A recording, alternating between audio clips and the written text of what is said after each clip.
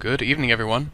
This is Henry Gambell with SimplerOptions.com, and in tonight's free video I wanted to continue to update Netflix.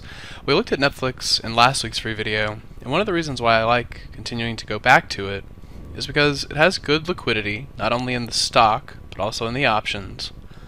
If we come back and look at the price swings that we've seen here lately, you've just got nice movement in both directions, because I feel not only does symmetry work better in markets where you can find decent swings, but if you're wanting to, work swing type positions, you need some decent moves. I feel like Netflix has been a good candidate for both of those as well. Getting down into where it stands right this second, we've got kind of some interesting work to look at. Off the daily chart, and last week where we were looking for support back at 95, it came off of those levels very nicely. As of now, it's just having a little bit of trouble closing above the 50-day moving average. We can see the little bit of a trend line that we've got on the daily. I don't know if I'd even quite call that a trend, but you can just see the kind of consolidation pattern, and essentially what we're looking for is, can Netflix break out and above this 98, and of course then into 100, 103, and then potentially even higher, because if this 95 holds, the area that we've illustrated as being key support, the price target off of that will be your 1272 extension.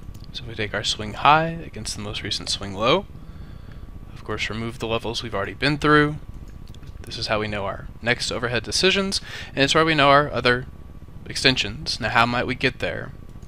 The 4-hour squeeze is a perfect indication of consolidation and volatility, or basically, just looking how price has traded sideways throughout all that time right there at 95, it's going to get ready to have a move. The 2-hour chart shows you something very similar, and what I think may be hopefully most helpful tomorrow is looking at this 15-minute, because this pattern I was looking for it to fire long into the end of the day.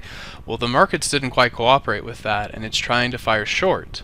However, if we're looking at the opening low and run that against the high that we made intraday, you can see that we're still trying to hold this particular 618 retracement. So for this to be an easy trade tomorrow, quote unquote easy, I would like to see it hold this level, especially if it gaps up and shows some good strength to start the day. For day trading, I think you might be able to get a run to 100 fairly easy. For more of a swing trading thought process, I'm looking at some butterflies around 100, and it still remains a very active ticker for me. So I hope that helps, gives you something to think about as we get into, of course, Wednesday will be Yellen, so you'll have one more day to day trade this kind of stuff if you would like. And one other thing I wanted to make you aware of is the Elliott Wave class that we're going to be doing with David. So for those of you that know the voodoo lines, and David Starr, the moderator in our chat room, he's an excellent technician, and he's going to be going over his beginner's guide to Elliott Wave. This will be March 15th from 3:30 to 7:30.